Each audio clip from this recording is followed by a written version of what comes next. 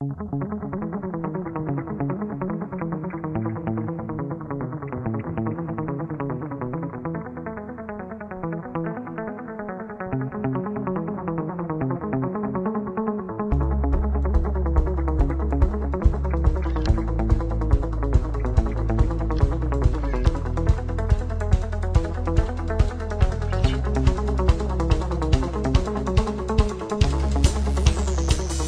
morning, SoFlo Church. So glad you guys are here. It's been a great day already. Any day that we get to see someone say yes to Jesus, like our friend Katya did today, it is a good day.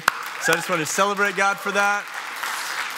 And it's a rainy day out there, but I'm so glad you're here. It's a good day. So today we are going to be turning a corner in the study we've been doing. Last month we've been in the series called Alive, and we've been studying through the New Testament letter of Ephesians, but today we're literally turning a corner as we get into chapter 4.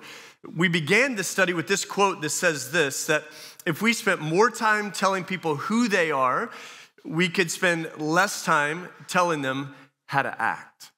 And I love that idea. I love that quote. I use that quote a lot, and it's so true that if we tell people more about who they are, we could spend less time telling people how to act, because the idea here is that our identity has everything to do with our behavior. Now, the guy named the Apostle Paul, who wrote this letter to the Ephesian Christians, he wrote at least 13 other writings in the New Testament, and you would find that he oftentimes followed this pattern, that he'd begin with identity talk, and then he would get into behavior. Not behavior and then identity. He would say, here's who you are, and because this is who you are, this then is how you are to live. And so that's what we've been doing so far in this study of Ephesians. In the first 3 chapters, it has just been filled with identity language. He's been writing to people that they say they live in Christ. That's his way to talk about people that have said yes to Jesus, people that have been forgiven, people that are on their way to heaven, people that have the Holy Spirit of God living inside of them. He says, if you're in Christ, he says you're not just servants. He said you're children.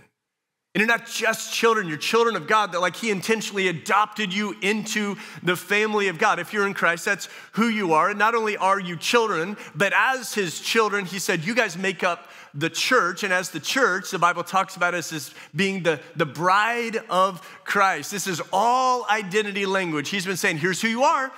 Here's who you are. If you're in Christ, you're a child, and you're the church. And if you're the church, you're the bride of Christ. Here's who you are. And because this is who you are, then here's how you need to be living. And so he says it this way in chapter 4, verse 1. He says, as a prisoner, remember he's sitting in a prison cell as he's writing this letter. He just wouldn't stop preaching about Jesus, so they put him in chains. He said, as a prisoner of the Lord then, I urge you to live a life worthy of the calling you've received. So here he's like, because all that's true about who you are, I want you to live a worthy life. Now that word worthy is very important in the original Greek language that Ephesians would have been written in. That word worthy could be translated to balance the scales. And so his idea is that the scales should be balanced, that if you say you believe this, then you live this way. If you live this way, it's because you believe this. The scales are going to balance one way or another. You're going to live the way you believe. And again, get it, that's identity language, that when you really believe who you are, then you will live a certain way. And so he's going to spend the rest of this letter to the Ephesians giving some really practical instructions about how to live a life worthy of this calling we received as the children of God, as the church, as the bride of Christ. So he says this, skipping down to verse 17, he says, so I tell you this, and insist on it in the Lord, that you must no longer live as the Gentiles do in the futility of their thinking. They're darkened in their understanding and separated from the life of God because of the ignorance that is in them due to the hardening of their hearts. Having lost all sensitivity, they've given themselves over to sensuality so as to indulge in every kind of impurity with a continual lust for more. And so Paul starts out there, beginning of verse 17, and he said, hey, no longer live as the Gentiles do. Now the question we appropriately have to ask again is, well, who are the Gentiles? Well, in the Bible, Gentiles is used a couple of different ways. One way, Gentiles typically would refer to everyone that was not Jewish. Remember, there was two groups of people then. There was Jews and there was the everyone else. And the everyone else, they were called Gentiles, like a big conglomeration of people, Gentiles. But here, when he says Gentiles, no longer live as the Gentiles do, he's really, in a sense, referring to the secular culture at large. He was like, hey, everyone out there, don't live the way they live. If we were going to make it really practical for us, we would just say it this way. We would say, no longer live as the Americans do. Like that's what he would say to us. And that'd be an accurate translation, contextually, what he's saying to them. Don't live like the Gentiles do. He's saying to us, don't live like all the other Americans do. And it's an accurate translation because you don't have to stretch much to realize that this first century city of Ephesus is really, 21st century America, South Florida, West Palm, where we live. It's the same. There's some obviously differences in terms of culture and language and place and time, but the mindset especially is the same. Can I describe the mindset for you this way? If it feels good, do it. You believe what fits your lifestyle, and I'll believe what fits my lifestyle. You do you, I'll do me. You worry about you, I'll worry about me. And this is most important too. Whatever desires you have, fulfill those. Whatever desires there, just make sure you fulfill those. The worst thing you could ever do is have a desire and leave that unfulfilled. Fulfill that desire. Can we look around our city that we love, and our state we love, our country we love, and say, yeah, that's the prevailing mindset of the day. There was a guy named Steve Turner. He was an English professor, and he wrote an admittedly sarcastic essay about our culture, and this was even years ago. Just listen to sort of how he mapped out this world we're living in. He wrote, we believe in Marx, Freud, and Darwin. We believe everything is okay as long as you don't hurt anyone according to your definition of hurt. We believe in sex before, during, and after marriage. We believe in the therapy of sin. We believe adultery is fun, and we believe taboos are taboo. We believe everything is getting better despite all the evidence to the contrary. We believe there's something in horoscopes, UFOs, and bent spoons. We believe Jesus was a good man just like Muhammad and Buddha and ourselves. He was a good moral teacher, although we think basically his good morals were really bad. We believe after death comes nothing, because when you ask the dead what happens, they say nothing. If death is not the end and the dead have lied, then it's compulsory heaven for all except perhaps Hitler and Stalin. We believe that man is essentially good and it's only his behavior that lets him down. This is the fault of society. Society is the fault of conditions, and conditions are the fault of society. We believe that each man must find truth that is right for him, and reality will adapt accordingly. We believe there's no absolute truth except the truth that there is no absolute truth. That essay is, admittedly, he said sarcastic, but it also more and more kind of accurately portrays this culture in which we live. He was more prophetic than maybe he realized he was being at the time. This is the essence of our life. This is the essence of our time. You don't need me to tell you that we have been, we are, and we will continue to be in an absolute moral free fall as a country. This is not anything new. I hear people say all the time, well, this is the worst it's ever been. I don't know. I know it's not good, but we're in like this absolute moral free fall. I'm not even gonna go into spelling out the specifics of what I mean by that because it's just obvious, like watch the news, get on social media. Actually, don't get on social media, like listen to the conversation at work and you're just gonna know it is just collapsing around us. Because that's true, there are many people that live in Christ, many people that are children of God that are tempted to retreat from culture. To pull away from. When I say retreat, I mean to disassociate from, to run from, to hide from. They see, man, this is broken. There's no moral compass. The foundation is crumbling more and more. We're in a complete free fall. I'm going to disassociate from, run from, hide from culture. And when I say culture, I mean people. The problem is when we as people who live in Christ decide we're going to disassociate from, run from, hide from people, it's totally contrary to the purpose of our lives as people that live in Christ. Jesus said this to us and about us. He said, you are the light of the world. You're the salt of the earth. Salt and light, you think, what do they have in common? Well, salt and light, they're both agents of change. They change their surroundings. That's why salt is no good at all if it's just sitting in the salt shaker. Light is no good when it's in light. Light does really, really good when you place it in the darkest places. Jesus said this about himself and about us. He said, you're the salt of the earth. You're the light of the world. Salt and light are change agents, and so are we. And so retreating from, pulling away from, disassociating from, hiding from the people of our culture is completely contrary to what Jesus has called us to do and to be. It sounds noble, it sounds righteous, it may feel tempting, but it is totally contrary to what Jesus has called us to do and to be. We're not called to disassociate from culture. We should be like right in the midst of culture as people that live in Christ. Think about it this way, that as people that have said yes to Jesus, the call in our lives, it's not to hide out, it's to go out. Like Jesus said to go. And I've got to tell you this, if and when we settle, and this can happen at varying degrees, but if and when we settle as people who live in Christ to just settle to live in our little Christian subcultures, and if we ever escape the Christian subculture, we get into another Christian subculture as fast as we possibly can so we can disassociate from, hide from, run from the people that are living in our culture. What we in our Christian subculture are saying to the culture is you can go to hell. And I hope I speak for all of us. I do speak for this church, and I will do it boldly. We will not settle for that.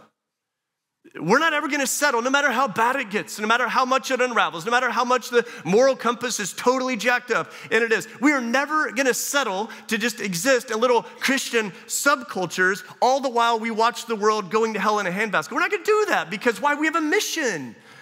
And it's a love mission, and it's a people mission. And so we've got to work and live and play amongst people. The Bible talks about it this way, paraphrasing, that we are to be in the world, but not of the world. That's not just a cliche. That's some like really strong biblical truth. So not in the world. We want to be in the world, but not of the world. And so retreating from what is happening all around us, that is not what we can do. But we also can't just settle to blend in. And here's what a whole lot of us do. It's kind of we do one or the other because like, I don't know what the other option is. So it's like, I'm going to retreat. I'm just going to stay away from that. Or I'm just going to blend in because like when in Rome, what can I really do? And so this is the way it really goes in our lives as people that live in Christ. There's a book years ago called The Scandal of the Evangelical Conscience, written by a man named Ron Sider. In the subtitle of the book, he said, why are Christians living just like the rest of the world? And in the book, he shares these concerning statistics about racism and spouse abuse and premarital sex and materialism and addiction to pornography and gambling and all these behaviors. And he finds all of that is almost as common among people who live in Christ as those who don't even claim to live in Christ. And so he comes to this conclusion that every day the church is becoming more like the world it allegedly seeks to change.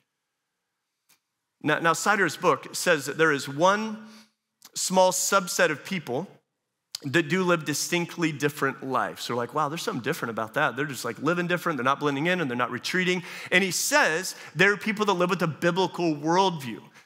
And you can kind of define biblical worldview a few different ways, but let me just tell you the way he talked about a biblical worldview. He said someone that the way they see the world, it's someone who believes God is all-knowing, all-powerful creator. Jesus Christ lived a sinless life. Satan is real. Salvation is a free gift. Every Christian has a personal responsibility to share the good news, and the Bible is totally accurate in all that it teaches. And so he says, okay, the people that are living with a biblical worldview say, these are the things I believe, so this is the way I live. They do actually end up living distinctly different lives than the rest of the Americans do, than the way the rest of the Gentiles do. But here's the sobering reality. He said, okay, yeah, people that live with a biblical worldview, they live a distinctly different life, but then according to his study and others, he said, and about 9% of people that say they live in Christ actually live with a biblical worldview. So 9 out of 100 people that say they live for Jesus actually live according to what Jesus said is true in the Bible. And so in all of these ways, we've been influenced by the world, and we're increasingly losing the ability to have any kind of influence on the world. And it isn't, I believe, that we're purposely like chasing after immorality. I don't think it's purposely that we're welcoming in impurity. I think it's just that living in a culture like we live, it just deadens our sensitivity. We just completely lose the ability to even filter anymore the good from the bad, the righteous from the unholy, the pure from the impure. And it goes without saying, like, our world, our culture doesn't place like a great premium on purity, right? Like, that's not kind of what's going on in the world right now. There's a whole lot of impurity. I remember once reading an article. I don't know why I was reading this, mostly because I live a fairly boring life, but I was reading an article about the Food and Drug Administration, and see, I told you, boring life, and it was about the standards they follow when determining acceptable levels of impurity in the food that we eat. I'm gonna share it with you, okay? And I need to tell you now, if you were hungry when you came in, you're not gonna be hungry when you go out. So here you go. So these are like real. This is what the FDA follows when they decide if our food can be put on the shelves or not. Apple butter. I'm glad I don't even eat apple butter. But it says this: if the mold count is 12% or more, if it averages 4 rodent hairs per 100 grams or more, if it averages 5 or more whole insects per 100 grams, the FDA will pull the whole thing from the shelves. Otherwise, it'll just go right into your English muffins. So be careful with your bagels after church today. Coffee beans, any coffee drinkers here? Yeah, I'm gonna tell you. You may not be after this. You may want to take your final sip. Coffee beans will get ruthlessly withdrawn from the market if an average of 10% or more are insect infested, or if there's 1 live insect in each of 2 or more immediate containers. You're welcome for the free coffee. You get what you pay for, okay? What about mushrooms? And I believe mushrooms are exhibit of a fallen world anyway, so I don't eat them, but mushrooms can't be sold if there's an average of 20 or more maggots of any size per 15 grams of dried mushrooms. I told you shouldn't be eating mushrooms. Fig paste, if there are more than 13 insect heads per 100 grams of fig paste in each of 2 or more subsamples, the FDA throws the whole batch out. Hot dogs? You don't want to know. I guess, because I love gas station hot dogs, so I'm not even going to read that. So here's the thing. I guess the FDA decided that total purity would be really impossible to achieve. And so, well, just a little bit of impurity. Yeah, okay. And isn't that sort of how we build out our lives too? It's like we're living in this culture, we're living in this time, we're living surrounded by all this noise and all this media and all these opportunities. There'd be no way to actually live a fully pure life. So like there's some impurity in our lives. It's not as bad as him or her. It's not that big of a deal.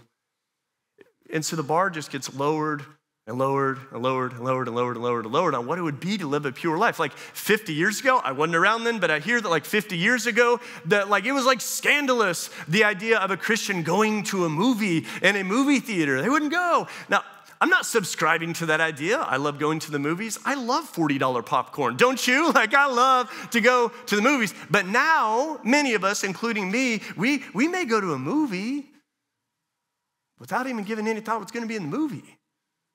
Oh, it looks good. I saw the trailer. The neighbors saw it. The guys at work were talking about it. I'm going to go to that movie, and we don't even maybe give a thought to what's in it or what's going to happen or what we're going to see or what we're going to experience. And we just go, and we find ourselves entertained by, laughing at shows like, I'm not even going to fill in that blank for you. Because if I did, if I named a show or shows and it was your show or shows, you have to watch, you have to binge, you have to see, you may get like, well, a little defensive and you want to get in a fight with me and I don't want to fight with you today. And so you'd miss the larger point. But if I said like a series of shows that are out there that you got to watch now and I didn't list yours, you kind of get a free pass, like I'm good. And you would miss the whole purpose as well. So I would ask you, what's your favorite show? What do you have to binge? What do you have to watch? What are you counting down the days or the months until the new season comes out? What is that? Only you know what it is. Think about that show and then think about the content. Think about what I know some of you are mad at me right now. Like think about what I just ruined your summer. Think about what it says. Think about what you're gonna see. Think about what you're going to hear. And then I would say like that idea of evaluation, take that to all the areas of our life of what we let inside of our minds. And so, you know, what music is it that you love to sing to and you know every word of? What movie, what series do you binge? What books are you reading? What is it gonna be? What concert do you want to go to? What is it? Evaluate it all and say, man, is that is that gonna be really good for someone that lives in Christ? Is that gonna be really good for someone that has a heavenly calling on the life? Is that gonna be really good for someone who wants to live a life worthy of the calling we receive? Is that gonna be good? I wanna tell you this idea of evaluating our lives and what we're allowing into our lives, it is not about being legalistic. Like my mom's here today, and she would tell you, we grew up in a church that was like uber legalistic. And if you don't know what legalistic means, let me tell you what it means. Legalistic means that basically faith becomes all about, and in the most extreme example is only about following rules. And so you know really clearly, I did, here's the do's and here's the don'ts. And if you do the do's and don't do the don'ts, I think that's like a triple negative, I don't know. But like if you do the do's and don't do the don'ts, then you're good. You're a good Christian. And can I tell you, I was a good Christian. Because I did all the do's and I didn't do the don'ts. And then for a long time, I lived under the false belief that I was really following Jesus well. I wasn't, because I was following the rules well. I wasn't following Jesus well. It is not the same. So this is not about legalism. It's not about getting an A on the test. It's not about being a good Christian. There's no such thing as a good Christian. There's people that live in Christ and those who don't live in Christ. However, God said, be holy like I am holy. And so we want to live this way. We want to become more and more like God. We want to be a greater influence in this world and on this world. And so this evaluation of our lives, what we're entertained by, what we laugh at, what we see, what we listen to. Listen, it's cumbersome, it's inconvenient, it's frustrating, it can be annoying, but it's worth it because it can keep us very, very alert. We live in a culture that if we just go with the flow, it will absolutely and completely deaden our sensitivity to any kind of impurity. That is how we arrived at this place in the first place, that every day the church is becoming more like the world it's seeking to change. And so if we want to reverse that, if we want to live differently, it begins with our thinking. Verse 17, Paul said, you must no longer live as the Gentiles do in the futility of their thinking. Don't race out of here and be like, well, I'm not going to do that anymore, and I'm not going to do that anymore, and I'm not going to do it. It doesn't start with our behaviors. It starts with our thinking. It starts with our hearts. It's why Jesus, all the time in his ministry, he would talk about the internal and very little actually about the external. Because he knew that if our minds are right and our hearts are right, then our lives will also be right and holy and admirable in his sight. That is why, interestingly, Jesus oftentimes went toe-to-toe with a group of people that may surprise you, church people. Like in his culture, you did not see him going toe-to-toe with people we want to go toe-to-toe with. He went toe-to-toe with people like us, religious people, church people, good people. Why? Because on the outside, man, it looked good. They went to church and they sang the songs and they gave the money and they were wagging their finger at everyone else in the culture who was not doing those things. And he was like, yeah, you got it on the outside, but you don't have it on the inside. He one time said this to them, and I think it's rude what he said, but he said, you guys, and it was like us guys, he said, you guys are like whitewashed tombs. Man, you look so good on the outside, you're dead on the inside. Told you it was rude. Like he said that to people like us, and because it's the inside that comes out. And that's why Jesus said this in his Sermon on the Mount. He said, a good tree cannot bear bad fruit, and a bad tree cannot bear good fruit. It all begins in the mind. Paul, the author of Ephesians, was convinced of this. That's why this theme shows up over and over again in his writings. Listen to what he said in Romans 12:2. He said, do not conform any longer to the pattern of this world, but be transformed by the renewing of your mind. Philippians 4:8, he wrote, finally, brothers and sisters, whatever is true, whatever is noble, whatever is right, whatever is pure, whatever is lovely, whatever is admirable, if anything is excellent or praiseworthy, think about such things. Paul knew that you will become what you think about the most. You will become what you think about the most. That's not literally true. If it was, I would turn into a piece of pepperoni pizza because I think about that way too often. It's embarrassing. So it's not like literally, but figuratively, you will become what you think about the most. Your thoughts will shape the life. There was a two-volume of books here, or two-volume series of books called The Criminal Personality. And the authors of that book, they did some deep study on criminals that end up spending a whole lot of their lives in prison, but they took a different angle on studying how did these criminals become criminals. And they didn't focus on their feelings, and they didn't focus on the background, and they didn't focus on how they were nurtured growing up. They thought it was more to it than that. And listen to some of what they wrote. They said that the idea that a man becomes a criminal because he's corrupted by his environments has proved to be too weak of an explanation. We've indicated that criminals come from a broad spectrum of homes, both disadvantaged and privileged within the same neighborhood. Some are violators, most are not. It's not the environment that turns a man into a criminal. It is a series of choices that he makes starting at a very early age. What is true for a criminal is true for someone living in Christ. That the series of thoughts you have, the series of choices you make shape the life you live, which means this, what Paul is saying to us, is that futile thinking leads to futile living. Now, when Paul used the word futile there, this is very, very important. When he talked about the Gentiles and their futility, he was not talking about the value of their lives. Gentiles, Americans, us, incredibly valuable people made in the image of God on purpose, with the purpose. There's no question about the value. When he talks about futility, he's talking about the style of their lives. And in fact, you take futile or futility, and a synonym of that in the Greek language would be empty. It's like the empty way of their lives. And isn't the word empty a very fitting way to describe the life that we were just pushed to chase after all the days of our life? Like, you gotta go, go, go, get it, have it, achieve it, get it, earn it.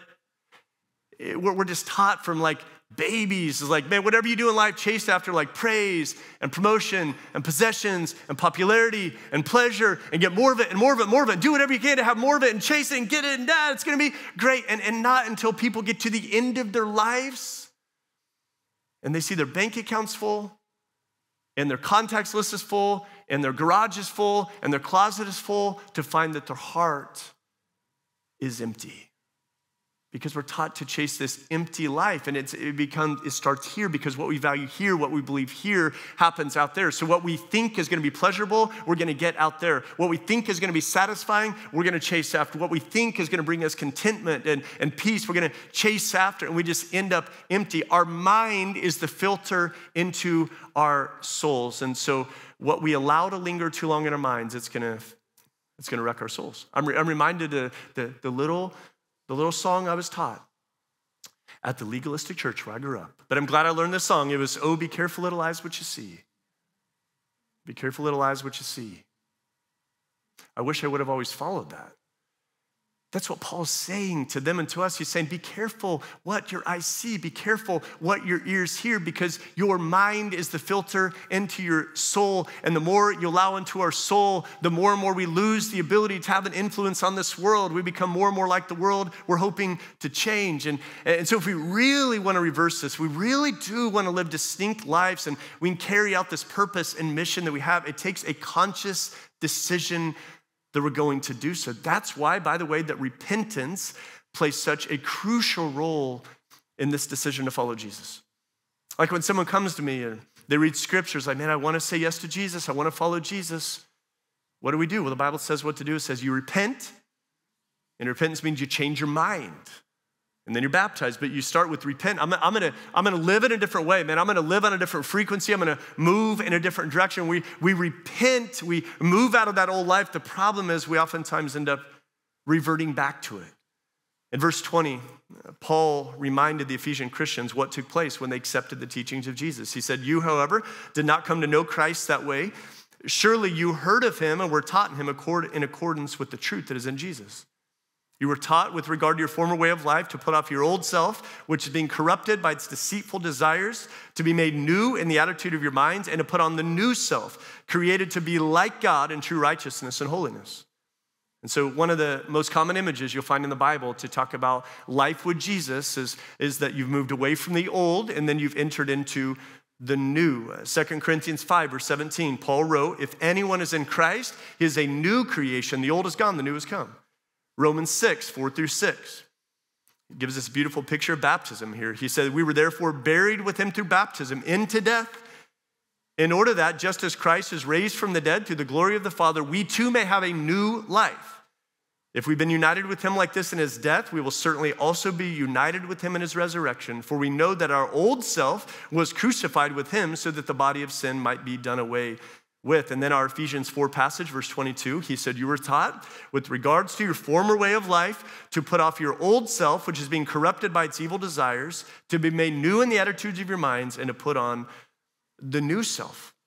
And so this idea of being in Christ and you take off the old and then you put on the new, it is this dominant theme in the writings of Paul about here's what it is to follow Jesus. The problem is we often don't really understand how and what we're be called to do there. During college, the class I struggled with the most was grammar. Well, I also flunked my first preaching class, but that's another story for another day. It's true, okay? You should be very proud of your pastor, all right? So I really did, but grammar was rough. Mostly because it required diagramming sentences. And I need to tell you about this. I grew up in Kansas. We barely spoke in complete sentences. I had no idea how to diagram sentences. We had to diagram sentences, and then this class took place at 7 o'clock in the morning, which I think is cruel and unusual punishment. Like, if you know me, you know there's two things I dislike, mornings and people who like mornings. I know some of you are in here, but I hated grammar. And our professor, Rex Wolf, he would prance in there at 7 a.m. He loved grammar. So I got a D+ in that class. I'm kind of proud of the plus I got. But I'm telling you all that to tell you, I'm not an expert in grammar at all. Some of you pick that up by listening to me week by week. I'm not an expert on grammar, but in this passage, you need to understand the grammar. When that verb is used to put off the old self, it refers to a once and for all action. That you get this new life. You take off the old self. The old life is died. It is crucified. It is left behind. You resurrect up into a new life. It is a once and for all action. What I think, though, is that we many times turn it into an every now and then action. Let me explain it to you this way. So take a look at these pants.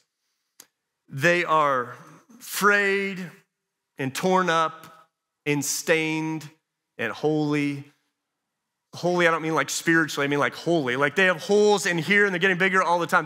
These are holy. These are my jeans. I bought these jeans like 10 years ago, and they're just so worn out. They're old. And I can't tell you how many times I've meant to get rid of these jeans. I was gonna get rid of them. I put them in like the garage sale pile. I put them in the trash pile. I carried them downstairs so they could be closer to the door. I was gonna get rid of them for all the reasons I just said. They don't fit right. They don't look right. They're stained. They're ugly. They're nasty. Like holes in jeans can be okay, but when you have chicken legs like me, you don't want to see behind the jeans. Okay, so it's like not good in my case. I've been like, I'm gonna get rid of these old jeans. But every time, including this week, literally, that I went to my closet, the jeans keep being there.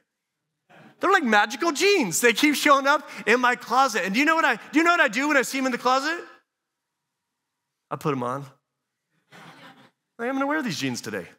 And then I put these jeans on. I'm like, these are comfortable jeans. I love these jeans. I have so many good memories in these jeans. I'm keeping these jeans. And then I go through this cycle over and over and over. And yet the old jeans that I'm gonna get rid of, I'm gonna be done with. They're gonna be out of my house. They're still there. And I keep putting them on. And I keep wearing them. And that is a picture of what Paul is telling us. The old life. That if you're living in Christ, some of you are, you repented, so did I. And that we're changing our mind about the way we're gonna live. We're gonna live different lives because the Holy Spirit of God is living inside of us. We're gonna live these different lives. The old is gone and the new has come. We've repented of that. It's gone. But if we're honest, most of us who live in Christ, we've kept some things. We've held on to them because they're comfortable and they're familiar. And honestly, we kind of like it. And so maybe for you, it's a way of talking. Maybe it's the way you handle money. Maybe it's your sexual behaviors, or maybe it's the way you treat the people around you that you say you love the most, but because you're so comfortable, you're oppressive to them and you're kind of mean to them and you're sarcastic to them. Or maybe it's kind of the way you behave when you're on road trips and no one else is around. You can kind of do you and no one has to know and no one's going to get hurt. And there's these things, these old ways of life out there that we kind of keep. And every now and then we get them out and we wear them. And we dabble with them and we play with them and we have fun with them and we comfort ourselves with them. and we gotta get rid of them. We gotta be done. We can't be hiding it in the closet.